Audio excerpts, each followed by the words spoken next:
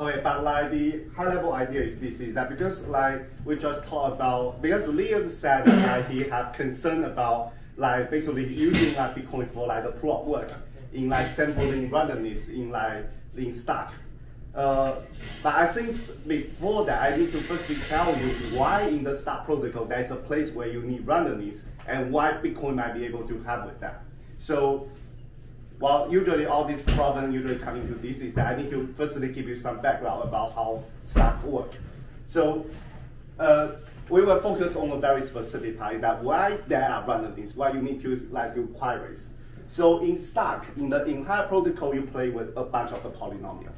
And a key step of that is that you eventually need to prove that like there is a polynomial that looks like this, and it have a low degree.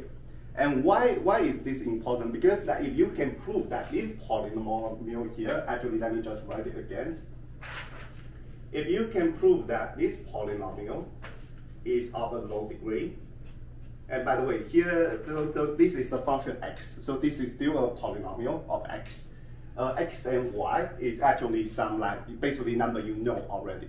If this is a low degree polynomial, usually it means that like basically that f xi equal to yi. Why? Because that's the only situation. So basically that if this is a group that is big enough and f is a low degree polynomial, then the only situation that this will also be a low degree polynomial is that like when y is exactly the evaluation of f price in f. So basically is that like basically that you prove that this is low degree. What you really are actually doing is that you are proving that this one is true. So this is actually a core part of the like stack. If you don't do that, you actually have no way to really track that this is true. Basically that everything that is in the stack that is tracking whether the evaluation of polynomial is something, boiled down into doing this, is that checking that this polynomial is low degree. And in stack, like, so the point here, x prime, is usually a very random point. But then what you need to do is that you need to pass that this polynomial is low degree. And the way you do that is that you query this polynomial in a few different locations and track that, like, and there is a protocol called folding, which means that, like, okay, you will try to fold this polynomial in those locations. And you see that after folding so many times, whether or not the polynomial becomes like almost like constant number or a very low degree, that you can verify that. Usually you can fold it to a constant. Basically that after you fold it into, like, for example, 10 times, it becomes a constant number. Every time you fold it, the degree of the polynomial is half. If you do that for 10 times and it becomes constant, meaning that the degree is not going to be larger than here to do the 10. So that's like, and if the degree is like, when I say low degree polynomial, means that it's probably something 2 to the 30, 2 to the 40, is not going to be 2 to the 100 or something. So, and so that is basically why you need to do this. And the key part about the security is that you need to be able to sample these points that you are doing to do the testing. And this needs to be secure enough. There are actually a few things why this is tricky. First of all, when you are sampling this point, you cannot sample them everywhere on the field. You have to sample them over a subset of it. Why? Because in stack, you actually commit the value not using elliptic curve, you use a Merkle tree. So all you have is the value that you commit inside the Merkle tree, which is limited. And you query over those points. Basically that you can only select from a specific subset of the point that you want to do this like testing. So you need to sample some point, and this usually need to be a sufficient number. And the number of the point that you are sampling will actually affect the security of it. Why? Because, so let me firstly kind of show a very simple result is that if you are actually creating the original polynomial, actually here, let's say f, if f is a polynomial where you actually are, okay, I probably need to explain what this like blow up factor is. But the idea is this, is that every polynomial, you can always represent it in the coefficient representation. What is coefficient representation? It's like fx equal to something x squared, like something, right, like that. You can always explain it in the coefficient. But when we are doing stuff, we want better security, and usually what we do is that let's not just like provide the coefficient. we provide a more redundant format of it. And that would be, actually, let me just draw this. So basically that like, maybe you have a polynomial that is very simple, and it's probably just like this. This is a very, very simple polynomial. What you do is that now you want to create a Merkle tree of this polynomial, and what you do is that you evaluate this polynomial, like basically is that you put like, let's say 2 to the 10, like let's just say 2 to the 10. You evaluate this polynomial on 2 to the 10 different locations, and then you commit this evaluation in a Merkle tree, such that you can later find one of them, and then you can test on them. Okay, and like the 2 to the 10 clearly is much higher than the degree here, because this is actually 2. You don't need 2 to the 10 to recover that polynomial. Why? Because in order to recover polynomial, how many elements do you need? Actually, I think if the degree is 2, you need 3, right? If I remember correctly. Oh, yeah. Yeah. Yeah. But you have 2 to the 10, then there will be a lot of redundancy. Okay. Here is the thing is that if you have like, well, because this is degree 2, this is 2 to the 10, usually we say that the blow-up factor is 2 to the 9. Because the original degree is already 2 to the 1. Okay. And we basically say that the blow-up factor is 2 to the b. Here, b for this one is 9. But basically it means that the original polynomial is actually very simple, but that you actually evaluate it over a bunch of the points, and you commit all of them, and that provides redundancy. That's the blow-up factor. And then the security will be b times k. B will be the blow-up factor. Well, actually is the exponent here, and k will be the number of queries that you do. Usually, you want this value to be something like 90, 100, or ideally 128, which means that you have enough big security of the protocol. Okay, let me kind of provide some information here. Usually, you don't want to do too much of a blow-up factor. Why? When you use a larger blow-up factor, the prover do more work. Like for example, if you have a blow-up factor of 1, prover do some work. If you have a blow-up factor of 2 to the 10, prover usually do like I think 500 times more of the work in order to commit the polynomial. So that is a reason that people want to lower this if possible. But when you lower this one, there's a consequence.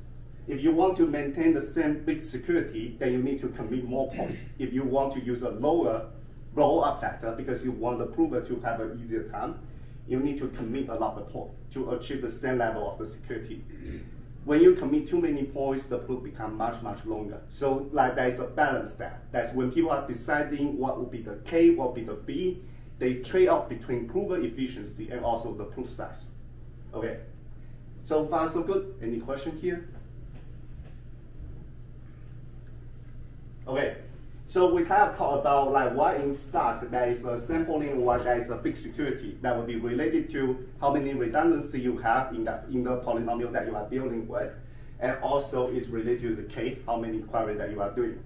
We want to make it efficient, then the only way you can do is to, well, you can play with these two numbers, that will work, but you also wonder whether you can have something more than it, which is what we are going to talk about, is the grinding part. So this is so the grinding and the proof of work come from a cat perspective of the like security. Is that rather than thinking about how to make secure, we think about how to make attacking it being difficult. And the idea is this: is that if I'm an attacker, I want to attack this protocol. The best thing I can do is actually try to sample points that actually doesn't reveal that this is not a low-degree polynomial. Basically, that maybe in the entire Merkle tree, there are some point. You calculate over that, you'll be fine. Why? Because I didn't commit the Merkle tree as it is, right? I changed the value. So the key here is that like if I'm an attacker and I want to try to basically sample points that is in my advantage, then I will need to like, how to say is that I need to play with this like pseudo randomness a lot. I need to try different randomness in order to sample K points that are all in my benefit. And the problem here is that there is going to be a computation overhead for the attacker. Why? Because the attacker, every time you will probably like, oh, let me try another polynomial, let me commit it, let me get the hash value, let me see which K point I'm going to reveal. Oh, it's different now. You try again. Like the prover will need to try many, many times, and eventually the prover might end up finding a polynomial that is not low degree, but the k point that is sampling doesn't reveal that it's not a low-degree polynomial. That is, it somehow work. Okay, the way to prevent this attack or make it harder for the attacker here is that, okay, let's just make this process take much more time. Basically, basically here is there is an assumption or conjecture basically saying that in real Solomon code there is no trick other than just trying different points, right? And the idea here is that okay, we just make it harder to find this point. Because we believe that all the attacker can do is to try this process many times. We just make trying each of that take longer. How to do that? Is that now you are going to require the attacker to do a proof of work. And this proof of work is actually quite simple. So what this proof of work is doing is like this. So all this start proof system, there is something called, there are many names for that, channel digest or field Shamir, but let's just call it the random number, the pseudo random number generator seed in the field Shamir. So basically that the k point are supposed to come from random number generator. And you will get k point out of it. Now what you want to do is that, okay, let's make it different. I want the prover to find a nonce, a good nonce. This good nonce will have the following properties that now if I have the C, I have this nonce, you will have a bunch of the leading zero bit. This will take time for the prover to try that because the prover needs to try a bunch of different nonce in order to get a good one, right? After the prover have this nonce, you compute the, let me see, okay. You compute the C that is just the C, this nonce, and you adding something more. So the new seed actually will not starting with a bunch of the zero. You basically use a different way to hash the data, but now with also this nonce. So when you are now sampling the k-query, you are no longer using the original seed. Use the seed that have been mixed up with the nonce, and also mixed up in a way that it would not actually have too many zeros at the beginning. Any question here? Yeah. Can we use something like, I don't know, the digits of pi, something like a nothing up my sleeves kind of thing, instead of doing this expensive stuff? Is that, do you see what I mean? Do you want to prove, right? This is like a random. You want to prove. You are not choosing some specific values to to try to game the security, right? Yeah. Can you just using some nothing up my sleeve like generate a point or pi or whatever? The problem with that is that if I know that you are going to query positionally to the pi, when I'm generating the Merkle tree, I'm going to change that sample value. Okay.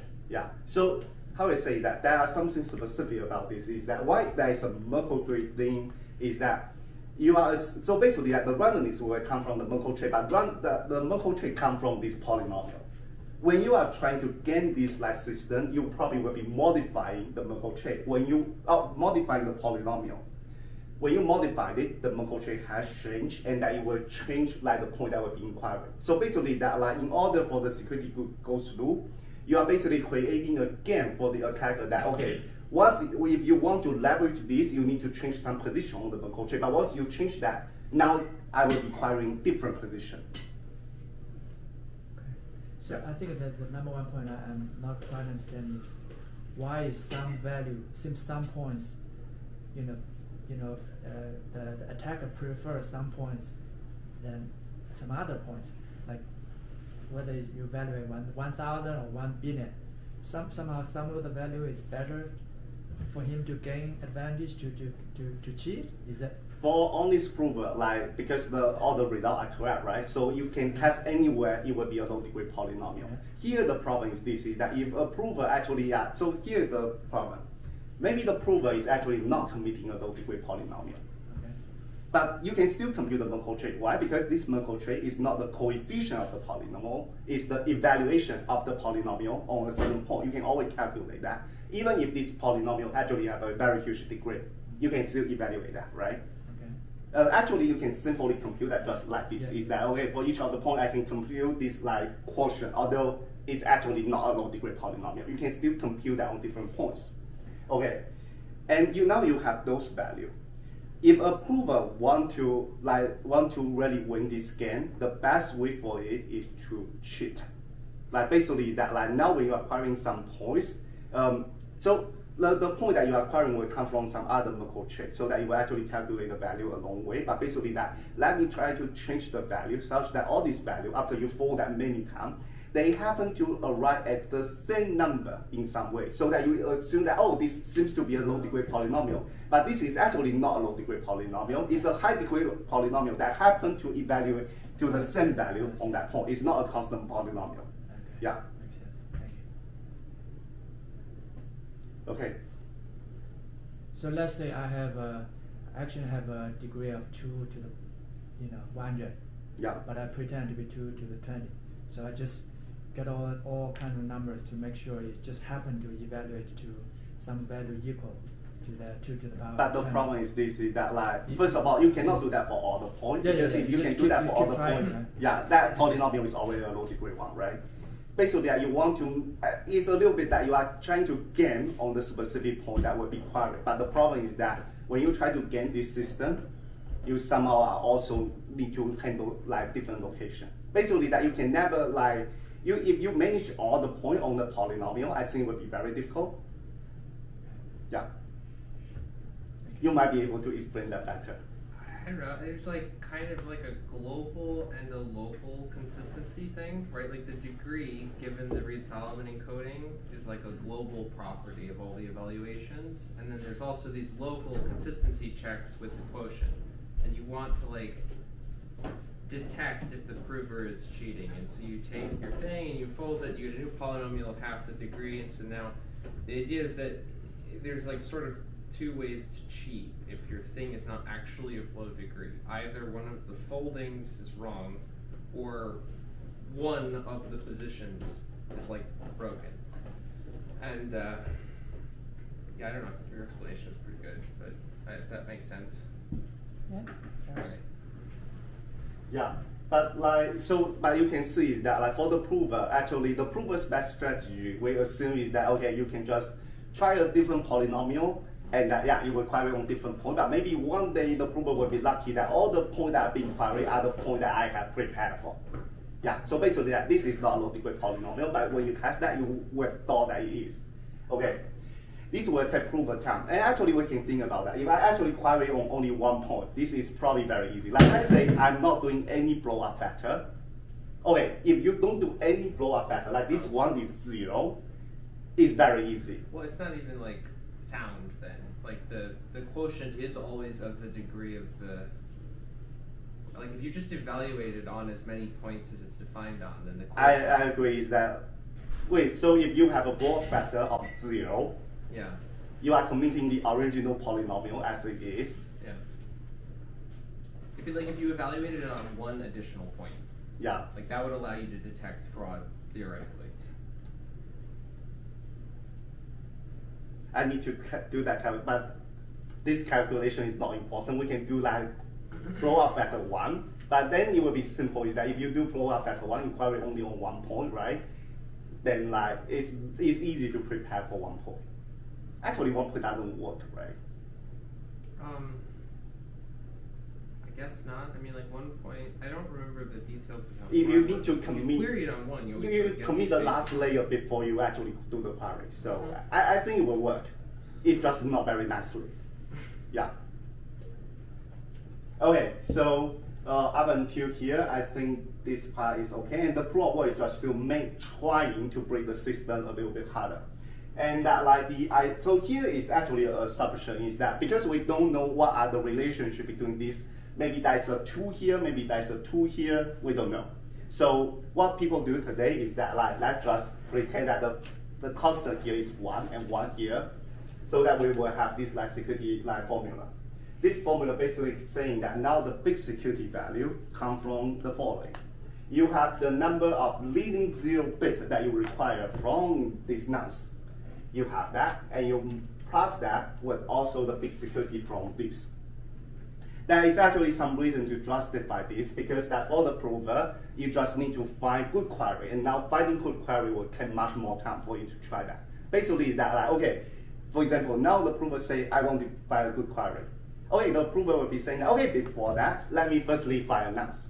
And probably like if I really require 78 bits of the nonce for a regular computer, that would be about I think many years later. So it's not easy for the prover to do that very efficiently. And here is a concrete parameter. If you can do as many 0 bits as what today required for Bitcoin mining, that will be 78. That's a lot of the bit. You have 78 here. Now if you want to have 100-bit security, ideally in this case, if you assume everything's right, then you probably only need to do like a blow up factor of 2 to the 5, which is still large, like, but it's okay, it's quite okay now. And you only need to make 5 queries. This parameter, you can play with it because there are also other proof systems where you usually do blow up factor with 1 only, and then you just do 25 queries. Yeah. Okay, so this is how ideally everything should work. But that, like, the question here is this: is that okay? Where do you get 78? You have to rely on something, because if you do that on your own laptop, chances are you are never going to generate this proof. Like, because 78-bit security is a very high number. Like today is mining pool like do everything for 10 minutes, they find one, right? And the like idea here is that, okay, can we actually kind of leverage Bitcoin to do that? The rough idea is as follows, is that like, let's just make it, remember our purpose is to make it difficult for the attacker to try different ones, right? Let's actually assume this is that, let's assume that Bitcoin is ideal. Like there's only one hash going to be produced for like 10 minutes, every 10 minutes. You are almost limiting the prover to be able to try that every 10 minutes. By the way, this needs something to restrict that. Ideally, you want to have the ability that, okay, prover, every 10 minutes you can try once. And you are going to know what is the query position 10 minutes later. That will be, so first of all, like, so let me firstly simplify that. Actually, what we want, regardless of like, what we are doing right now, is that we want to have the ability to make it difficult for malicious prover to try to find different query. The most ideal way we want is that the prover have no other way than like seeing the query 10 minutes later every time you try. And we want to make it so that the prover cannot do that in parallel. It cannot try 100 like query at the same time and see the result after 100. We want to make sure that every 10 minutes can do only exactly one of that. Okay.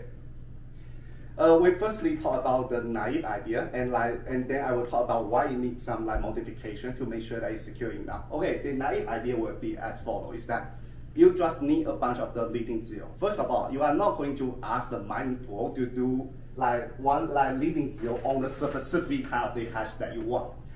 They are miner, they want to mine blocks, right? So the idea, the first like part is this: is that now we are going to change how the proof of work is being defined. Originally, it's being defined as that, okay, you have the seed, you have the nonce, you have leading zero.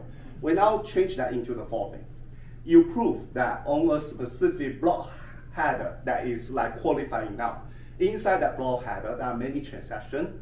There is one transaction that is from you, and in that transaction, you say like the seed. Basically, you mention the seed in your transaction, and this transaction belongs to a valid block, and that block, in order to generate that, will take 78 bits of security.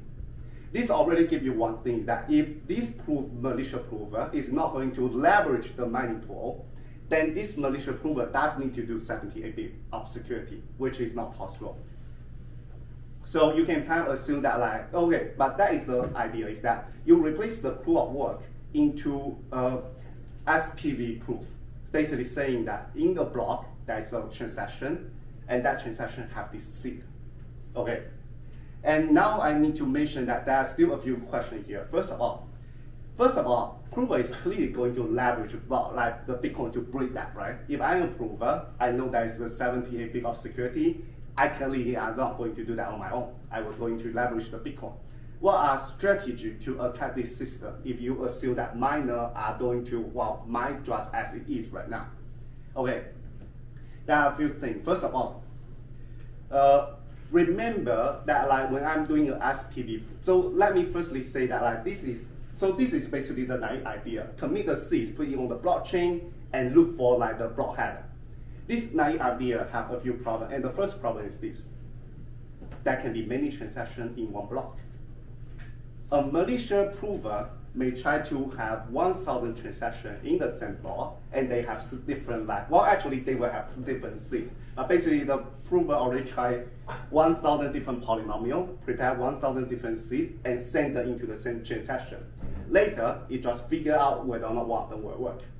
This doesn't ruin all 78 bits of security, but if you have 1,000, we should believe that this ruins at least 10 bits of the security by doing that. How do you try to prevent that? Well, it's a very limiting problem. There are many ways to do that. If you have covenant, you try to make sure that, okay, you have to commit the seed here. Like you spend the previous UTXO, and when you are spending it, you commit the seed. You have basically that you have tried to limit the ways that like you can push the seed. Basically, you require that, okay, when you push the seed, this must be a transaction that span, for example, a specific like UTXO, and that is only one UTXO, so you are going to only do that once, at least in one block. Yeah, so that is the first idea, is that you want to do re-limiting, so that you cannot like submit multiple C and hope that one of them will work out. This will prevent an attack that have degree like 78 bit security to probably 68 or something. You can do probably more than 1,000 transactions. Each of them will need to be small enough. By the way, this also, there are also some way to play with that. But basically, this is that. First of all, you can have one mechanism to prevent trying multiple like seed at the same block. This is the first way, is that you have a re-limiting mechanism. You can have the re-limiting mechanism that we just mentioned is relying on a UTXO, right? You need to have a UTXO that is unique, so that there is only one transaction that can spend it. That's another way. The other way is to use some financial security. Let's say that every time you play a seed, you should put 3 Bitcoin there. You need to make sure that this seed is going to work out. Otherwise, that $3 will disappear. That is a QA, but that QA is basically saying that every time you try a seed, make sure that you are creating a proof that you can verify later. And to do that, put 3 BTC. If this 3 BTC is not going to end up a valid proof, and sorry, they disappear. Yeah. By disappear, there are many ways. Like if they cannot be spent anywhere, they are definitely being burnt, right? But you can also say they will be refunded to a specific account. That also works. Okay, but basically I'm talking about I just mentioned 2 re-limiting mechanisms. One is requiring that you have on the protocol level design, you have a way to limit how many times approver can submit like the hash. And another way is relying on purely financial security, is that you just make sure that like if you submit a seed, you need to be able to use it. Otherwise, basically the deposit that you put there will just disappear. And we believe that 3 BTC, you can gain the security from some other way, and you don't have to like really spend the 3 BTC here. Okay, that's one. The second thing is this: is that in the Bitcoin, there's no way technically. There are very specific way to do that, but it's generally believed to be very difficult for a script to know the block header. That is one way. Okay, there are some way to do that. They are just very tricky. But basically, one way to do that, if you can get the miner to send you some coins that are just being mint, that would be a way. But that is very complicated. Yeah. But the idea is this: is that what if it's on a fork? What if actually this person just hired some miner to mine 6 blocks and they are actually not on the main chain? That is an attack to this design. Basically, what happens is that because the block reward is just 3 BTC, right? If I need to get 6 very nice blocks, and I have enough time, I can just hire them that okay, I'm going to give you 50, right? This is a good number. You have more than 10 minutes to do all of that. You can do that for 2 days, right? It's a sufficient time for the mining pools. The mining pool will compute 6 blocks that actually match all the requirements that will pass this test, although it's actually nowhere on the mainnet. This is an attack to this system. Basically, that you can still have miner to work for you. By the way, there is a cost for that. After you create this 6 block, probably they still doesn't work out, so you need to do that again. But in order to make this attack a little bit more difficult, there are also ways to prevent that. First of all, as I mentioned 6, right? So this is the first possible prevention, is that instead of requiring 1 block, you require 6. It's easy to get people to do 1 block for you, right? But if I require 6 blocks after that, then you have to make that block actually a real mainnet block in order to have 5 other people to do that for you, right? Otherwise, you have to do it yourself. Where do you require 6? Like in generating the randomness, or? Yeah, so the idea would be this, is that remember here I'm actually doing a test, right? I'm basically checking that you can show me a block header, and that in that block header there is a transaction. Now I'm adding a separate requirement. Please also show 5 blocks after that. Like you want your request to be 60. Yeah, but so here is also some detail here. I may also require that, like, although I require 5 more blocks, I actually don't care about that value. Like basically that you only generate the randomness still based on that block. But you require 5 blocks after that. Basically the 5 other blocks is not going to affect the randomness. But you just ask the approver to show them. So that this is a way to kind of show that like this is very likely on the mainnet, right? Okay.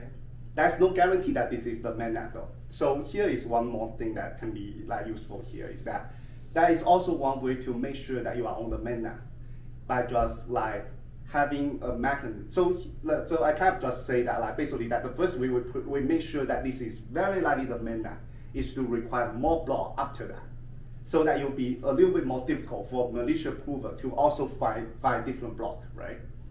There is another like way to kind of make this like a little bit harder, is that you require this block to be recent. How do you make the block to be recent? You need to know what is recent, right? So what is a way to make sure that I would say a program on the Bitcoin Swift know what is the recent block, is that someone need to tell it, right? So here is another thing that we might do on this like design, is that this contract, other than doing the like snap verification, it is also like, I would say it's almost like a code or oracle. But basically that people are going to tell this like Swift what is the latest like state of the like Bitcoin ledger. And how do we do that? It's basically that okay, you have someone to tell this thing that like what is the latest like block like Bitcoin header. By showing it, like just showing the block header, you can convince that okay, the block I will check out, I think I'm on the main chain. And this will move forward. And you are expected that you usually will have like this, you have decentralization. You have everyone who can come in and say that like, I think this is outdated, let me push that forward. So now that you can already require that, okay, I want 6 blocks and they need to be a recent 6 blocks. So if you work on that like off-chain, it's not going to work. Yeah. By 6 block, now it means that, okay, you need to show that this block is on the main chain, so point me where it's at, and then you have like 6 block after it, and then like actually it's part of the like current chain. So something like that. This basically is a little bit like running a Bitcoin like client on Bitcoin. Right. Yeah. Okay. And this is just another way to make it harder for the like approver to gain this system. So this now means, say we take the massive proof, we split it up between 4 blocks usually. This would mean that it overall is going to take 10 blocks. No, you don't need to take that long. So what happens is that like, because remember that we are doing verification, right? And so the prover will be doing the following. Prover will firstly do the first part of the proof, right? You will do everything until the part that starts to catch like the query, right? You have all of them, you can start to post like preliminary data on the blockchain. Actually, this data can be just the first part of the proof, or even the input data. I think input data will also work. Okay, actually you need the C anyway. So you will be running the first part of the proof generation. You commit the first part of the proof generation on chain, and then after the query is out, you do the second part. So it's not that bad, it's that you basically break the entire verification into two parts. Well, these 2 transactions, yes, there will be a gap between them. Okay. Yeah. Isn't it like Fire already works like that? There's like the commit phase and the query phase. Yeah. You're just saying do the commit phase and then wait. But would that be but you can see that like because it's a multi-run protocol, right? You have so many commitments. Oh, sure. Yeah, the whole commit phase is like all the fiat Shamir stuff, right? Basically following that, like, okay, everything before the decisive, the verifier is doing commit thing, right? Yeah. Okay, that worked. And yes, after the query, you don't need to use the field shamir again. That would be the last time you used it. You can always structure the prover in that way. Mm-hmm. Yeah. Okay, any questions? By the way, like before we try this idea, we also are thinking about a few alternatives, whether or not like you can lower the verifier complexity of that. We tried what we were previously thinking about one of the technique that probably many people have heard about it, called stir. Mm-hmm. It doesn't work. The reason is as follows. There is a computation overhead when you are actually transferring the like polynomial to another one. So that's one. So that would be additional computation overhead. But the larger problem is this. Like stir work better when you have a bunch of the query. It doesn't work well when you only have a few points to query. Why are you only have a few points of the query? Because you are using a higher blowout factor. When you use a higher blowout factor, you have fewer points, stir become less useful. Oh, interesting. Why stir? When is like stir being useful? Is when your blowout factor become not actually possible. Why? For example, if you are proving a very large program, a blowout factor of 10 now means a lot, right? If you have a program that is 2 to the 26, you are not going to use a blowout factor of 10 because that would be made basically the proving overhead will be not really possible. In that case, you are forced to use a lower blowout factor just because the prover overhead now become a bottleneck. In that case, you are going to have more query. Now, stir can help you to do fewer query, but also here is the challenging part. When you are using stir just basically trying to, so what stir is helpful is that it allows you to gradually reduce the number of the query that you are going to make, right? The problem is this, is that how to say that, so how it will be able to do that is that it is going to do a few routes of the fry that actually are not, okay, let's say in fry, each of the route you are going to make the domain smaller, right? It will try to make this slower. Or actually, there is so stir can do the following. It can actually lower the degree folded, but you keep the same number of the evaluation. Mm-hmm. So you are always like that, right? And then you still need to lower the evaluation, but you can keep doing that for a few rounds so that your error correcting code have a better and better rate, right? It's being more and more secure. That will have, but then the problem is that why not just fold it once? Like folded once would have a similar benefit. Mm-hmm. Yeah. Okay, fold it once, but without actually make the domain smaller. Mm-hmm. Yeah. And we eventually conclude that, I would say that in general, it's probably just better to use a higher blowout factor as long as it's practical. Yeah. Mm-hmm. And because this is only the last layer verifier, you are not supposed to, basically that this is supposed to run a small circuit rather than a very large one. Mm-hmm. Yeah. Okay, any questions? Does it resolve your concern about this? Do you feel that it's a more at least less risky because there are actually so many considerations into how to avoid being misused? I have to think about it more, but I think that those are the concrete parameters you're going to use. So like a blow-up factor of 2 to the 5 and then 5 queries. Yeah.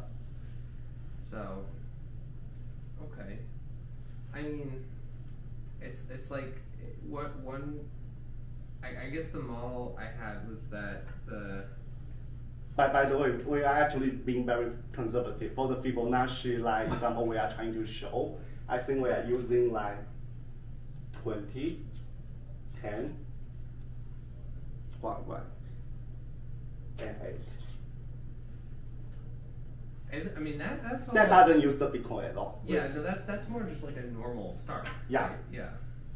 The reason is simple. We feel that this would be quicker than doing the entire thing. Although this part, SPV is already implemented, but you can see that you need more than that to do all the security prevention that I mentioned, right? Mm-hmm. Yeah. So the 5 million weight quote is for the 2010-8 or the 1855? Yeah, which one you mean the 78. Okay. 7855. 78. This one will be the 2010A will be exactly 100 bit. Wait, so, but you remember on the wildlife we have the verifier script weight is like projected to be 5 million weight units, right? It's not doing. So I think we need to update the number, but because that now we are working on the M2M, actually I think I totally don't know the number, but I think my estimation that the verifier call will be smaller than KK still like is true, but I just never actually track the number. But if you are doing this one, it's actually not that bad, right? Why? Because like the prover is actually not getting a very easy time because the blow-up factor is larger, right? If you don't look at that, the number of the query only increased a little bit. Yeah.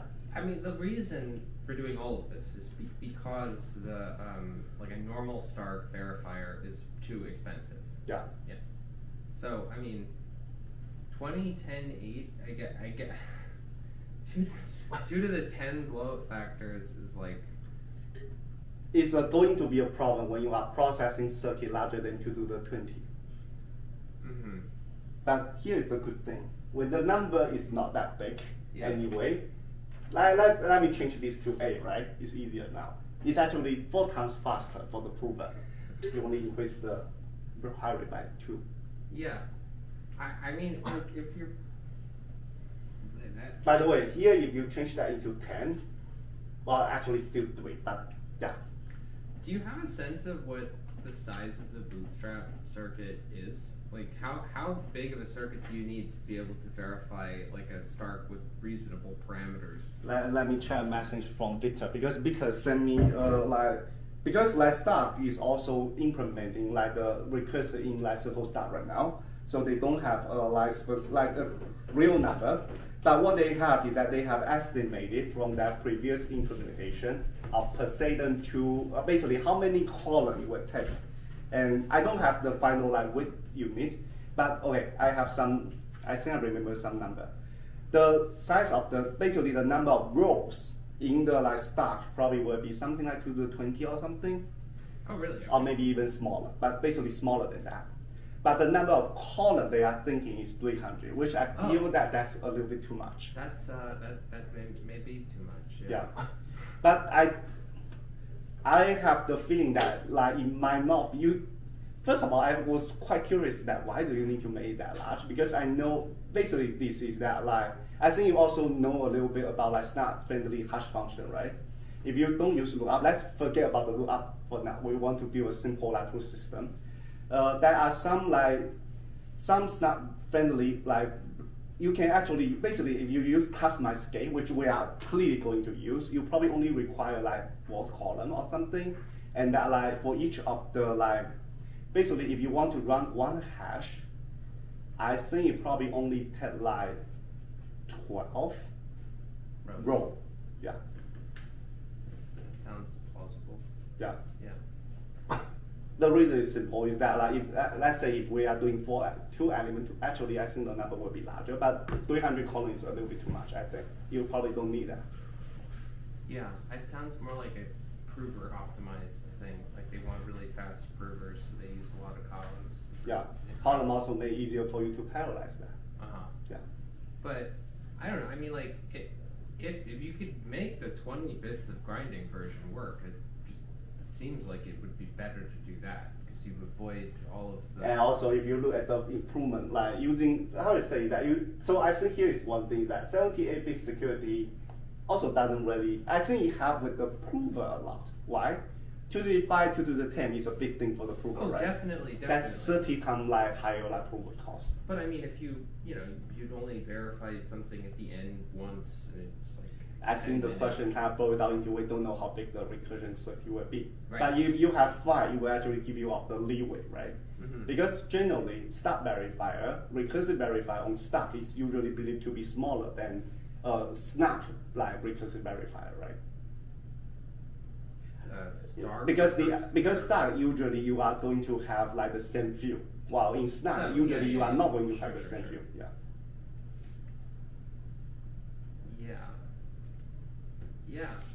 Yeah, I guess, I mean, part of it was just I didn't appreciate how large of a blow-up factor you were going to use. 78 is a little bit surprising, right? Well, that part I knew, but the 2 to the 10 is a lot, like, of blow-up.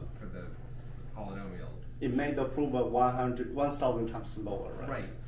So should I actually stop funding these ZK companies now? One thing about the good thing about that, like Seriously. all the hardware acceleration companies are going to be super happy because you just increase the market size by 1,000, right?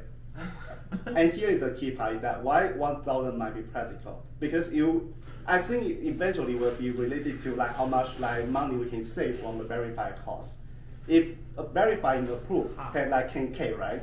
$1,000 can do a lot of the proof generation. Basically, that is more about that whether or not making a proof work harder will actually be worthwhile on the saving in the cost. And and the balance can be completely broken if some miner are happy to accept this transaction for free. It's not impossible. Actually, it's possible. There might be a future where there are some mining pool are willing to do this for free, but they sign agreement with the application that want to use that.